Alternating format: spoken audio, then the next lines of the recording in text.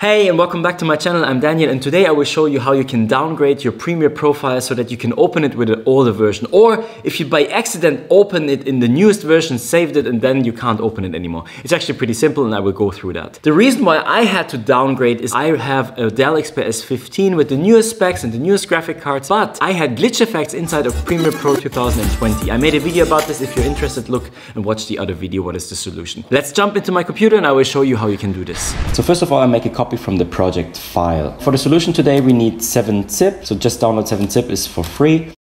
Right click on your project file and then extract here, and that will create a new file. Open this file with your notepad.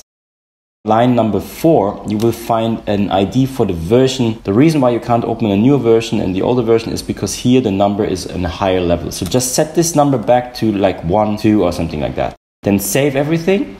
And now right click on this file, the file that was created from 7-zip, and add to archive. And here what we do is we change the format from 7-zip to gzip. And then what you have to do, you have to change the name ending to the Premiere Pro project file, so the PRPROJ. And then what I like to do is also I give it a new name so that I create a new project file. And now go and open up Premiere Pro, and inside of Premiere Pro you can open the file, and then you will get this usual message. The original project was saved from a previous version of Adobe Premiere Pro and must be converted. Just continue from here, it will create a new project.